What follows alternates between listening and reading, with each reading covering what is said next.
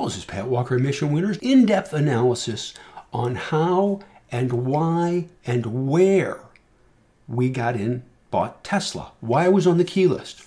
There are a couple of different chart patterns that we use. I love a clean and simple flat base. I say it all the time, and there's a reason why. It's a pattern that's easy to see. If we see it, it increases the potential that other people see it. And isn't that what we want from a pragmatic perspective? We want everybody to see what we see. Why? It increases the potential that they will buy also, right? And isn't that what we want? Another simple pattern is a higher low.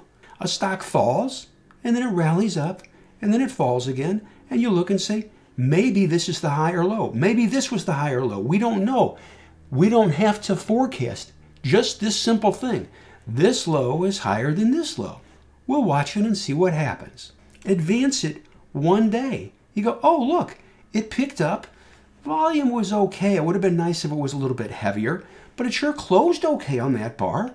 You know, and was there volume into the close on that bar? Yes, there was. Could you have bought some on this bar? Yes, you could have, but would you have bought a lot? No. Why? Because the volume wasn't that heavy. Volume talks. Price and volume together yells. So you can say, okay, well, let's wait. Or I could buy some the next day. It gaps up. Look at this. Pulls back a little bit, then takes out the open and runs. And look at the volume. See that big pickup right there? They voted. They bought. The higher low setup triggered. Paused right here at the 21-day moving average line. Oh, the next day pulls back and then lifts through and takes out the highs of this bar and takes out the 21-day and the 200-day.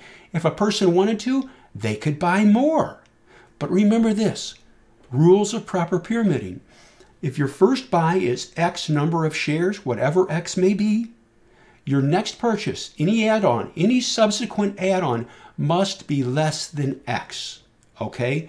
Rules of proper pyramiding. If your first purchase is 50 shares, your next purchase should be 30 or 20 shares. Control risk so you don't pull up your average price too much. That will help you. And it triggered, so you're in, and you're in. And then it does this. Look at this. Gaps up, pulls back, lifts on heavier volume. If a person wanted to, they could buy more shares here. Not up here, taking out the highs of this bar. Higher low setup. Simplicity. That's all it is. And it does this. Everything's fine. And it does this. It's fine. Going up on increasing volume. Oh, look at this. Runs up to the line. Pauses there. It's all right. No problem. I drew that line. Okay? Just to illustrate. I'll take it off. Okay? So what is it going to do now? You could sell some if you wanted to. Closed okay on this bar. And then it does this. An inside bar. Look at this. This is very constructive. A quiet inside bar. The range of this bar is inside the range of this bar. That's why it's called an inside bar. It's also constructive because it did it on less volume. It's also constructive because it closed above where it opened. See that? See the close and the open there? Look at that bar. A quiet inside bar on much less volume. What's it doing? It's consolidating.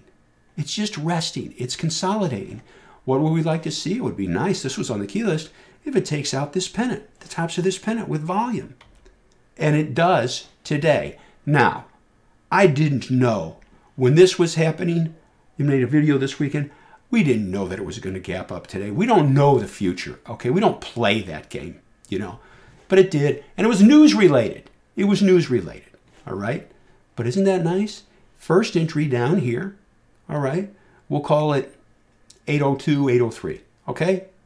More here and here, okay? But first entry, 802 to 803, all right? We didn't buy down here. You got to wait for it to take out the previous day's highs.